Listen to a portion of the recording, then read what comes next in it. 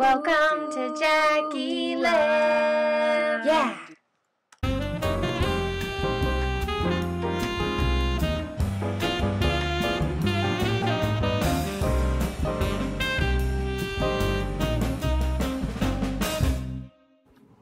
Hi everybody. So I just got back from the Bachelorette party and we went on a bus that took us to different clubs and stuff, and it was the wildest, like, I guess not really wild, it was the craziest thing I've ever done.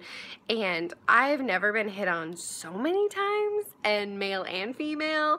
And I got my ID taken as if it was a fake ID, and I'm like, it's like the ID from the DMV, like, not a fake. And at first I thought that he was like messing with me, and I'm like, come on, like, I cannot look that young, like, what is the deal?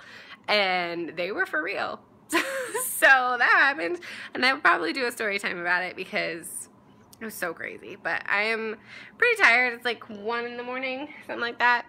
But luckily I don't have to be up at anything till like noon is my first time I have to be somewhere.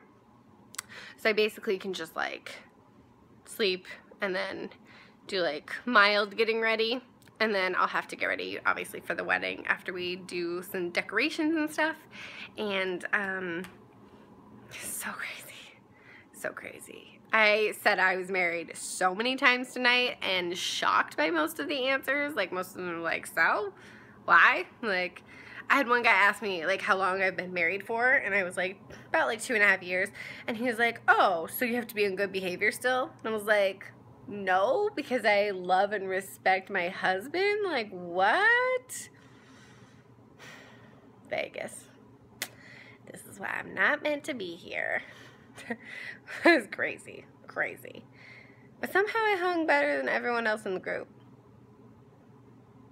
I wore flats because I came prepared, and I wasn't drinking, so maybe that helped. I don't know. But Quentin is parking the car because unfortunately valet was full. Poor thing. He came and got me. He was a trooper. He stayed up late so that he could come get me and save me from the club, which I thought I was gonna end up leaving early, but turns out everyone else wanted to call it a night before I was like, I was ready to go for longer, but they wanted to call it a night, and I was like, all right, let's do it. So yeah,